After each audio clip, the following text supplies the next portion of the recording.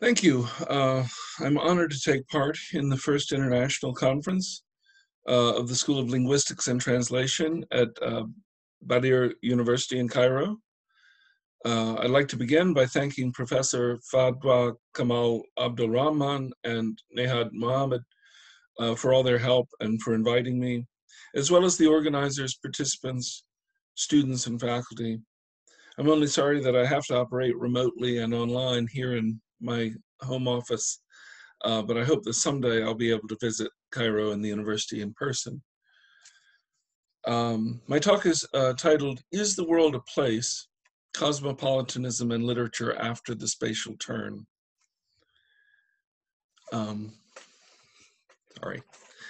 So, in the past few decades, the spatial turn in the arts, humanities, and social sciences has been marked by an enhanced awareness of the significance of space, place, mapping, social relations, spatial relations, and so on, rather than functioning as a mere setting, a container or backdrop. Space has been shown to have an active and productive presence in society and culture, as well as in various art forms. Recently, perhaps relatedly, a planetary turn in many of these disciplinary fields has reoriented spatial critical theory and practice towards a more global frame of reference, owing much to the imperatives of ecological crisis and the prospects of an apparently inevitable climate change, as well as to the realities of multinational capitalism and globalization. The conception of the world, which can be closely related to both spatiality and planetarity, profoundly influences the way we imagine space and place. Worlds may be either vaster or more limited than other spatial frameworks, and the negotiation of worldly spaces presents challenges to the traditional means of mapping or making sense of one's place. This, in turn, seems to be a crucial matter for considerations of international dialogue and exchange in the present world historical configuration, for ours is a global space, a planet, and a world in which innumerable and conflicting worldviews commingle.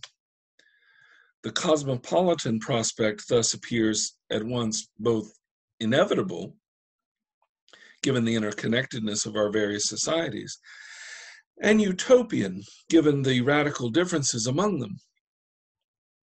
In this presentation, I will discuss the effects of worlding on spatiality studies, beginning with a discussion of the spatial and planetary turns, then focusing on the crises of representation and of lived experience connected with such global frames of reference.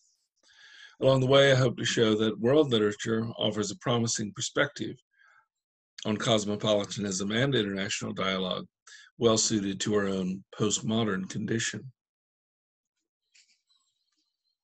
Although spatial or geographical considerations have no doubt always been part of literary and critical practice, the recent resurgence of spatiality and the explosion in the number of spatially oriented books and articles in literary studies appear to be the result of what some have referred to as the spatial turn in the humanities and social sciences.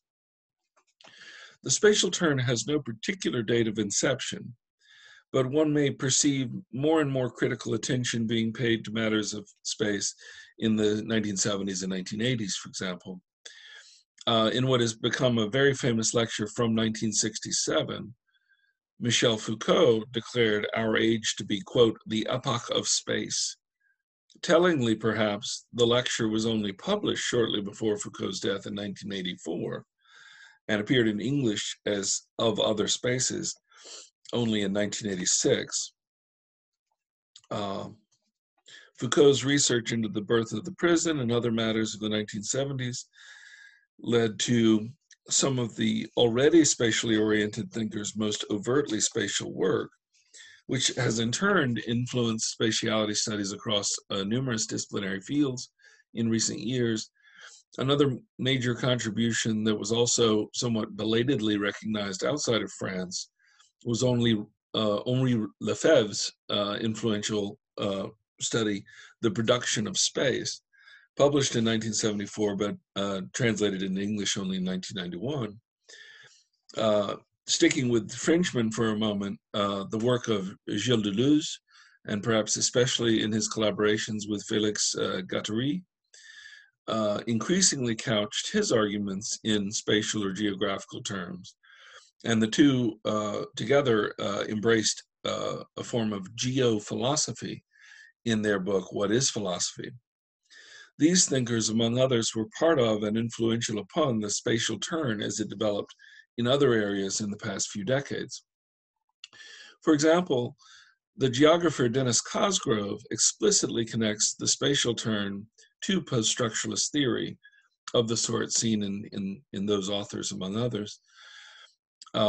As Cosgrove put it, quote, "A widely acknowledged spatial turn across arts and sciences corresponds to post-structuralist agnosticism about both naturalistic and universal explanations, and about single-voiced historical narratives, and to the concomitant recognition that position and context are centrally and inescapably implicated in all constructions of knowledge."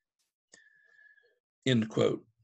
At the same time, the transformative research in the social sciences, such as that of Anthony Giddens or David Harvey, Edward Soja, emphasized and insisted upon the need to consider spatial relations and planning in order to comprehend facts and trends in social theory. Although not all would embrace the terms postmodern or postmodernism, which have been used to characterize both the historical period and an aesthetic style, among other things, of course. The advent of the postmodern is closely tied to what has been understood as the spatial turn. Art and architecture, always attuned to matters of spatiality and relations of space, appear to have been become more emphatically interested in spatiality in the postmodern condition. For instance, Frederick Jameson's analysis of postmodernity memorably employed the figure of a work of postmodern architecture, the Bonaventure Hotel in Los Angeles, as his point of departure for discussing the advent of postmodern hyperspace and its bewildering effects on human perception and subjective experience. Jameson later referred to this in terms of that, quote, "new spatiality implicit in the postmodern." The subtitle of Edward Soja's magnificent 1989 study, Postmodern Geographies, announced, quote, "the reassertion of space in critical and social theory." And Harvey's The Condition of Postmodernity from the same year connected the postmodern with the space-time compression associated with global capitalism. In this way, the confluence of post-structuralist theory and postmodern theorizing helped to characterize key aspects of the spatial turn more broadly. Interestingly enough, amid all the spatially oriented critical theory and practice, the concept of space remained largely on the margins of most discourse in cultural studies and literary studies. Sometimes a trope only becomes noticeable after the turn, one might say. For example, a significant collection of essays designed to register the field-altering changes to literary studies in the aftermath of theory, titled Critical Terms for Literary Study, 1990, edited by Franklin Tricchia and Thomas McLaughlin, contain no entries for space or place, mapping, or geography. Raymond Williams's influential Keywords, 1975, notwithstanding the fact that its very project arose from The Country and the City, perhaps Williams's most overtly spatial or literary geographical work, Keywords also contain no entry for space or place. The second edition, published in 1983, included 21 additional entries, but space and place remained absent. Harvey himself felt the need to redress this omission in an essay titled Space as a Keyword, which began by stating that, quote, "if Raymond Williams were contemplating the entries for his celebrated text on keywords today, he would have surely included the word space.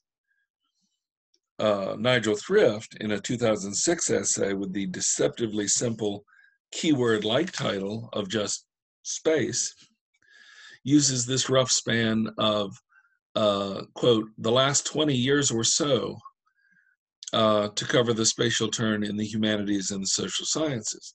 And Thrift predicts in that essay that the relatively recent critical phenomenon will have lasting results on how we think of ourselves and the world. The University of Pittsburgh's Keywords Project, which is intended to update Raymond Williams' work and which has resulted in the publication recently of a book, Keywords for Today, a 21st Century Vocabulary, edited by Colin McCabe and Hannah Janusek, still contains no entry for space, place, or mapping. Needless to say, perhaps prior to the spatial turn, there were many critical practices that were, in one way or another, already attuned to matters of space, place, and geography. For example, urban studies, regionalism, genre studies based on geography, such as pastoral poetry, say, landscape studies, post-colonial theory, investigations of spatial form, and so forth, have registered space as a key element of the field of literary studies. Many of these subfields or practices continue to produce valuable scholarship for students and critics interested in spatial studies today. Literature as a disciplinary field of study has a long history of examining such geographically based questions as the relation of an author to or a text to its city, region, or nation. Partially as a result of the spatial turn, these older practices have themselves recently become reinvigorated with an assertion of new models or frames of reference. The fundamentally spatial or geographical question of mobile populations and border crossing has opened up new areas for transnational perspectives, which has not only created different categories for understanding formerly homogeneous literatures and cultures, say, for example, diaspora studies or mestiza cultures, or in the US and England, English departments studying the Black Atlantic, for example. But also, along these lines, these approaches have fashioned new lenses through which to view older fields, as may be seen in recent versions of hemispheric, transnational, or post-colonial American studies in the United States.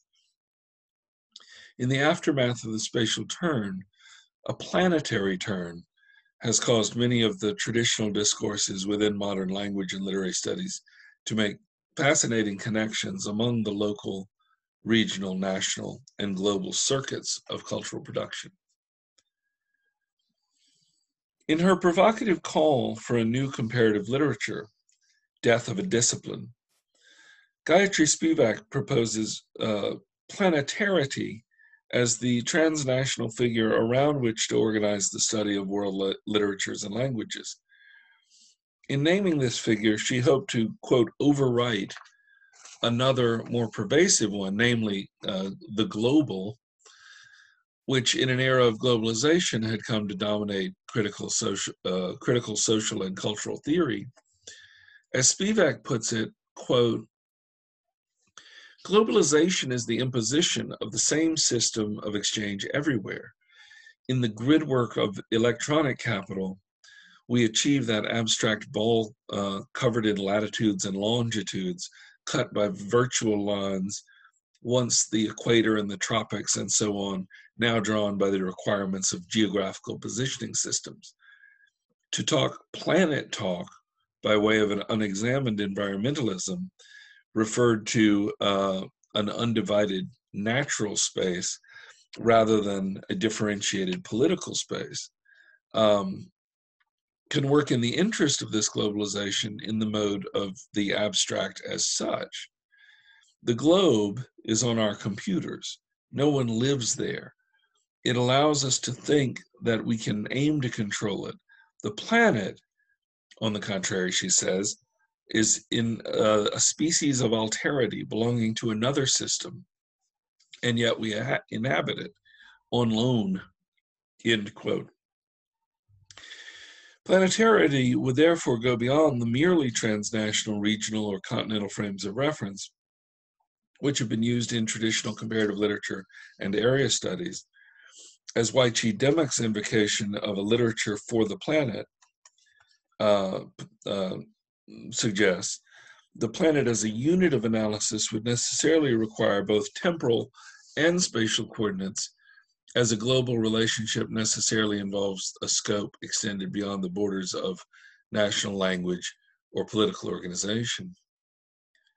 Spivak's sense of the planet, or of planetarity as a site of otherness that somehow is also a home, resonates especially well in a moment in which the dramatic transformations of culture and society caused, or at least occasioned, by the forces of globalization have generated considerable existential anxiety, not to mention a pessimism of the intellect accompanied by an apparent paralysis of the will.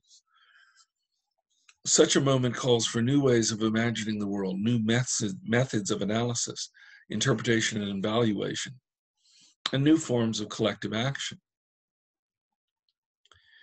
One recent attempt to think through this comes from a collection of essays titled The Planetary Turn, Relationality and Geoaesthetics in the 21st Century, which is edited by Amy J. Elias and Christian Moraru. There, the authors attempt to elaborate the potential effectiveness of planetary criticism for the present spatiotemporal situation. The planetary turn simultaneously develops an argument in favor of a planetary criticism, and through its diversity of contributors and essay topics, demonstrates the range and flexibility of a planetary approach to the arts, literature, and culture. The collection offers an incisive and expansive perspective on the ways in which, quote, a planetary imaginary has emerged in the 21st century, and on the prospects for effective planetary criticism that can grapple with the challenges of this age. In their lengthy, lucid introduction to the planetary turn, Elias and Moraru elaborate the terms of our present planetary condition and argue for a planetary criticism appropriate to it. They begin by distinguishing the planetary from two other seemingly similar paradigms of cultural and critical theory today: globalization and cosmopolitanism. Following Spivak, among others, Elias and Moraru see globalization as a homogenizing system, understood primarily in terms of finance, economics, or technology, whereas the planetarity is supposed to operate in a more open field, a commons in which ethics and relationality define the parameters of the discussion, with meaningful connections to sort of post-humanism, environmentalism, and ecology, against the cosmopolitan model, according to Elias Moraru, which establishes a mindset of enlightened border-crossing travel and contact. Planetarity instantiates the basic commonality of planetary space as a shared resource. Envisioning a world commons, the proponents of planetarity imagine, quote, a complex planetary network including nested but non-hierarchical cultural and material ecosystems, communal constellations, sites, and forms of life ranging in scale but acknowledging, serving, and honoring a shared, affectively and materially interrelated, inhabited world space, end quote. Hence, while a planetary criticism must grapple with the same or similar conditions that critical discourses around globalization or cosmopolitanism have countenanced, the movement away from homogenizing or potentially Western-centered models might make possible new ways of dealing with that spatiotemporal situation in which we find ourselves in our post-modern condition. If all this sounds cautiously exploratory, as Elias and Moraru concede, That's because the discursive and disciplinary field in question is as yet still emergent. Cosmopolitanism, whether connected to globalization or not, has a much longer history, even as its theorization and practices continue to develop in new directions. Cosmopolitanism as a concept or as a Weltanschauung, or worldview, has always involved a spatial element, which is not merely geographical, but also more theoretical. With respect to physical geography and social space, cosmopolitanism finds its proper place in the great worldly cities, as the very word suggests. That is, the term derives from the combination of the Greek cosmos, or world, and polites, or citizen, the latter being understood as one with full standing as a resident of a polis, or city. To a certain extent, then, the cosmopolitan is not merely a citoyen du monde, the French term from the early 19th century social idealist, but also the inhabitant of something like a world city, more frequently understood as a metropolis than as a cosmopolis. The rise of the global city, as Saskia Sassen has dubbed it, emphasizes the cosmopolitan character further, as these cities become crucial nodes in a worldwide system of production, circulation, distribution, and communication. Such world cities, or cosmopolises, very much determine the shape and meaning of the experience of life on this planet in the 21st century. Hence, one might say that cosmopolitanism is implicated within a distinctively urban space, even if this sort of city space is imaginary. And this may frequently be understood only negatively, for example, by imagining those spaces and places that are not cosmopolitan. Rustic locales or small towns are often, along with provinces and provinciality, regions, especially nation states, most salient nation states, which are the most salient of modern spatio-political formations, and which so infrequently entangle notions of race, identity, and so on within it. These are social and spatial formations that, if not antithetical to cosmopolitanism, then at least seem to be at odds with it. The city, however, is marked by a certain cosmopolitanism. This is especially the case with a very large city, the metropolis, or if smaller, the city that is strategically located as a nexus of trade, transportation, or communication, such as the port city. Sites of contact between cultures, heterotopias that engender different ways of seeing social space. Such cities affect the very fabric of the global economy while also contributing to the manner in which our world is understood. In these spaces, difference arises and relates. Along these lines, cosmopolitan space, it seems, must also imply a sort of utopian space. It is a space that is at once a non-place and a good place, to cite the well-known homophonic pun of Thomas More's initial coining of the term, that is to say, the word utopia combining the topos, ou topos, with the topos, eu topos, from the original Greek, that would allow the same word to seem to say no place and good place at the same time. Utopias are famous for not actually existing, of course. They are viewed as being aspirational, critical, satirical, or fanciful, but they are always also understood to be unreal. In some respects, the cosmopolitan is equally unreal, insofar as the ideals of the world city and its global citizen never fully match up to the reality of life in the metropolitan center or in the far-flung periphery. In this world as we know it, there really is no truly cosmopolitan place, although any number of places and spaces may partake of some kind of cosmopolitanism or other. One might say that the desire for cosmopolitan space is a feature of our contemporary apprehension of space and place in an era of globalization. Hence, Marx's insistence on the cosmopolitan character of capitalism, which certainly begins and flourishes in a largely national and nationalistic social context, but which, in the hands of the bourgeoisie, increasingly supersedes its national boundaries in pushing production and consumption ever into the world.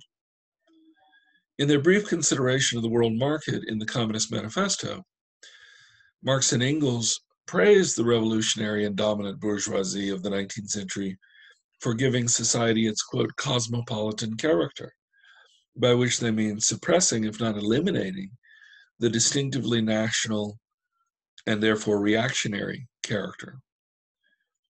As they write, quote, the bourgeoisie has, through its exploitation of the world market, given a cosmopolitan character to production and consumption in every country. To the great chagrin of the reactionists, it is drawn from under the feet of industry, the national ground on which it stood. All old established national boundaries have been destroyed or are daily being destroyed. They are dislodged by new industries, whose introduction becomes a life and death question for all civilized nations, by industries that no longer work up indigenous raw material, but raw material drawn from the remotest zones, industries whose products are consumed not only at home, but in every quarter of the globe. In place of the old wants satisfied by the production of the country, we find new wants, requiring for their satisfaction the products of distant lands and climes. In place of the old local and national seclusion and self-sufficiency, we have intercourse in every direction, universal interdependence of nations. Marx and Engels go on to explicitly link these developments of political economy to a sort of cultural cosmopolitanism as well. Quote, and as in the material, so also in the intellectual production, the intellectual creations of individual nations become common property. National one-sidedness and narrow-mindedness become more and more impossible, and from the numerous national and local literatures, there arises a world literature. End quote. The language used in this paragraph is telling, and it reveals the extent to which the authors themselves not only value cosmopolitanism, but view it as essential to the development of a revolutionary working class movement. Here, the better-known imaginary space of the nation must give way to the perplexities and convolutions of a more global space, which also appears to have an increasingly urban character, such that even the languages and literatures are affected by the permutations of the world market. The study of world literature, and of course that term world literature, Weltliteratur, is used by Marx and Engels in what I quoted. The study of world literature, which perhaps coincidentally has also become a more dominant discourse in the humanities after or alongside the spatial turn, would seem to require a sense of cosmopolitanism. And yet the national does not yield its ground quite so easily as Marx or others may imagine. It is perhaps noteworthy that Christian Thorn, in an essay on the ways in which the novel has remained tied to the conceptual space of the nation state and cannot seem to adequately represent a supranational or global sphere, Christian Thorn titles this exploration of his subject, "The Sea is Not a Place."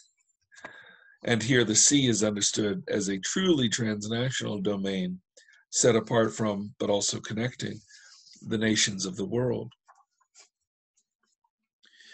In a way, this brings us back to the planet as a material embodiment of the globe or the world. In his essay titled Decompressing Culture, 3 Steps Towards a Geomethodology, Moraru briefly sketches the outlines of his conception of, quote, planetary reading, noting that, quote, the planet serves increasingly and with historically unrivaled force as a level matrix or condition of the possibility for a forma mentis, whose purview covers the conceptual, philosophical, the referential or scientific, as well as the aesthetic or imaginative. Moretti suggests three provisional steps towards a methodology suited to the present planetary condition. In brief, they are topological, connecting the planet itself to the spatialization of the world, structural, relational, linking the parts both to each other and to the whole, and ethical, inasmuch as a geomethodological approach would not only read the symptoms of planetarity in a given text or territory, but would also read it, quote, on behalf of the planet, such that criticism can coincide with a form of stewardship. Here, a sort of ecological imperative combines with the cosmopolitan ideals of the international dialogue and exchange, such that reading for the planet would become a somewhat ecological concern as well as critical concern. Whether ours is an age of planetarity or something else, a spatially oriented planetary criticism can bring together the disparate yet clearly interrelated theories and methods of world systems theory, area studies, comparative and world literature, geocriticism and spatiality studies, eco-criticism and environmentalism, cosmopolitanism and globalization. As Spivak observed, the planet is simultaneously otherworldly, quote, a species of alterity, but it's also our home. And any literary or cultural criticism in the age of globalization, with its persistently post-national forces, hybrid forms, and situations of transgressivity, may well need to take into account the current condition of the planet, not to mention its historical formations, and its potential future. As noted above, part of the problem with imagining the entire globe or planet as the frame of reference for cultural analysis is the sheer vastness of the space, along with the indescribably complex relations of power that make it a world. Thorne's observation that, quote, the sea is not a place, corresponds to the planet whose surface is more than 2/3 water. Traditionally, in both geographic and political imagination, the sea is not really a place in and of itself. Looking at the physical map or nautical chart, the vast blue watery space is largely a backdrop upon which the terrestrial features or places, islands, coastlines, reefs, even shallows, are figured or marked.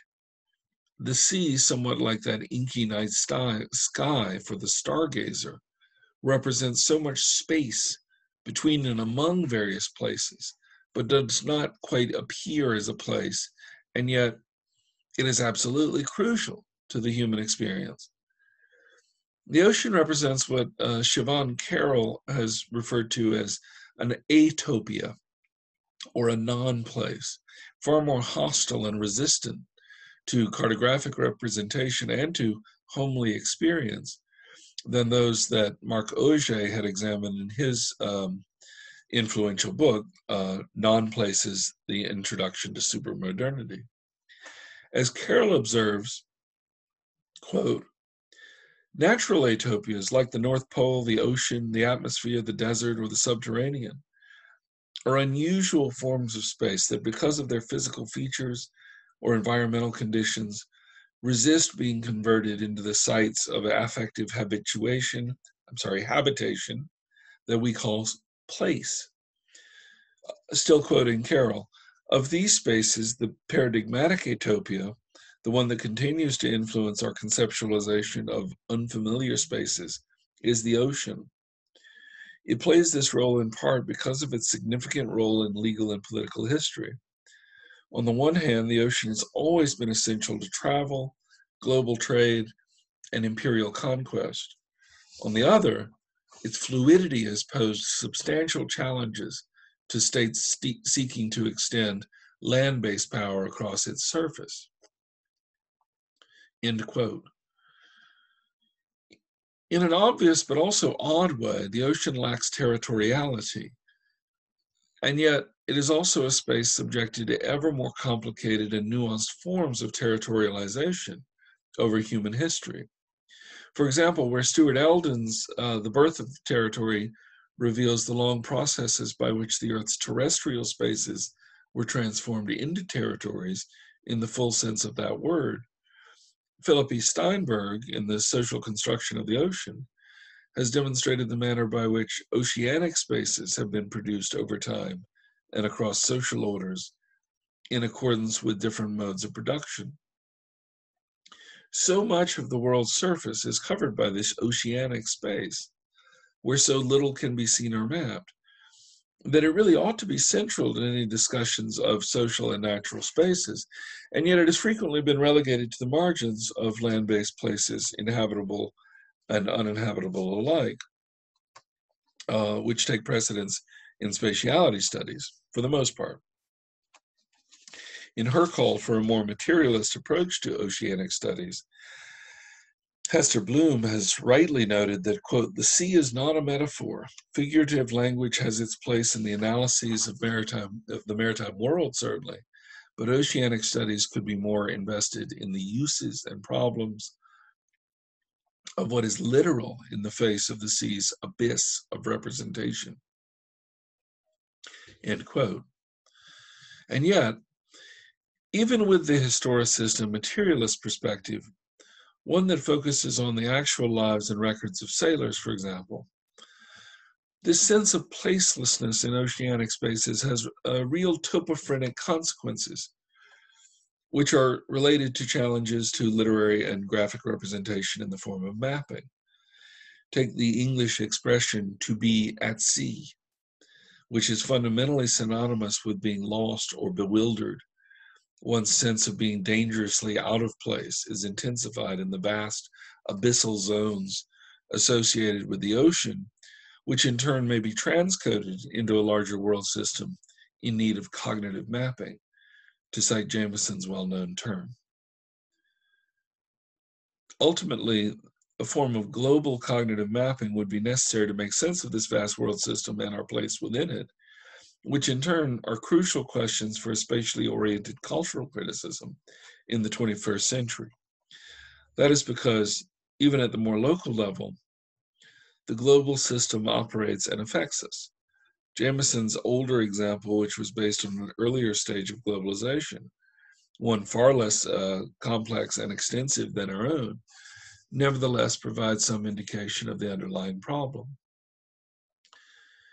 Jameson gave an example from the early 20th century, and he's argued that the age of imperialism or of monopoly capitalism brought about a schism between truth and experience, where the material conditions for the possibility of an individual's lived experience in the metropolitan center, for example, are actually to be found in the far-flung colonial elsewhere. As Jameson puts it, quote, the phenomenological experience of the individual subject, traditionally the supreme raw material for a work of art, becomes limited to a tiny corner of the social world, a fixed camera view of a certain section of London or of the countryside or whatever. But the truth of that experience no longer coincides with the place in which it takes place. The truth of that limited experience of London lies rather in India or Jamaica or Hong Kong. It is bound up with the whole colonial system of the British Empire that determines the very quality of the individual's subjective life. Yet those structural coordinates are no longer accessible to immediate lived experience and are not even conceptualizable by most people, end quote. For Jameson, the stylistic innovations of literary modernism were attempts to deal with this existential condition, effectively operating as strategies of containment, which repressed the historical and political content of the novels. However much more intricate and complicated is today's world system, when not only many raw materials, but virtually everything one encounters is bound up within this global network. As Jamison notes much more recently in Allegory and Ideology, the real and conceptual vastness of a global system is not just spatial, but also social. Quote, today, in an era of full globalization, the distance between the life of concrete social networks and population size is so great as to be virtually unconceptualizable. This is an aspect of just living in a planet with so many people and so vast a system. Any project of cognitive mapping would have to account for the space of the world system as we attempt to know it, which is to say global and perhaps even supraplanetary or cosmic space. Given the importance of satellites, along with underwater transoceanic fiber optic cables, to our day-to-day activities and to the most ordinary experiences imaginable, like placing phone calls or purchasing goods, or giving a talk using telecommunications technology, one might say that the terrestrial globe, though vast, is still too limited a space by which to understand or map our present postmodern condition. But such a project would also have to deal with the social and political aspects of that system, which move beyond the geographical register, forcing us to confront weirder questions entirely. For example, as Jamison asks in his back cover endorsement of Alberto Toscano and Jeff Kinkle's book, Cartographies of the Absolute, quote, how much of capitalism can we see from the moon? Such a question is the stuff of science fiction or fantasy, and yet is also very much part of the world that spatiality studies must analyze and theorize in the years to come.